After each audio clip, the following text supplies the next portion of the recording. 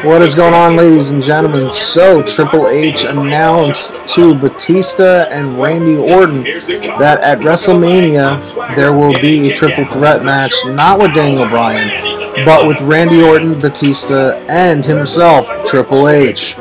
Pretty crazy stuff there. Then, of course, Batista got RKO'd by Randy Orton as Triple H left. But hey, what are you gonna do? Anyway, that's my thoughts. What are your thoughts on this? Are you excited for this match? Could you care less? Who do you think is going to win that match? And do you think it's going to be interrupted? Let me know in the comments section down below. And if you're a fan of the WWE, please leave a like rating. I'd appreciate it. And please do not forget to subscribe. I'm trying to hit 1,500 subscribers by the end of the week. Thanks so much. Hey guys, I'm trying to hit my goal of 1,500 subscribers. Hit the subscribe button down below, and for every 1,000 subscribers, I'm going to do channel shout-outs for everybody who comments down below. So leave a comment down below right now, letting me know whatever subscriber you are.